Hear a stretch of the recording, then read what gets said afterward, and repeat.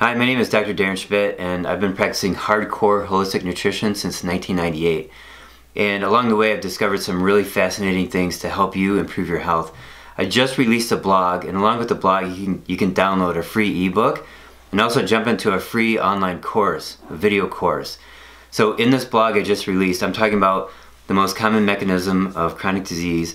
It's called lactic acidosis, as defined in the 1930s, when all the doctors and all the medical students were learning about lactic acidosis and how to address it for people with diabetes and heart problems and chronic illness.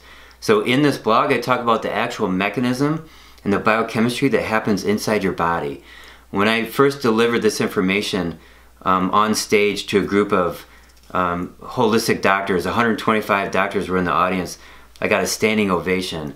So it's helpful for you to know how this information works inside your body, and but the bottom line is it's bad to have too much of these waste products, including lactate and other chemicals, in your body.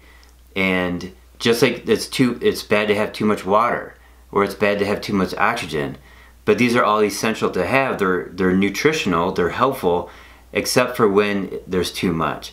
So when there's too much, what happens inside, and then how it affects your circulation. And the first organ that goes bad or has trouble is the muscles. You have more pounds of muscles in your body than any other organ.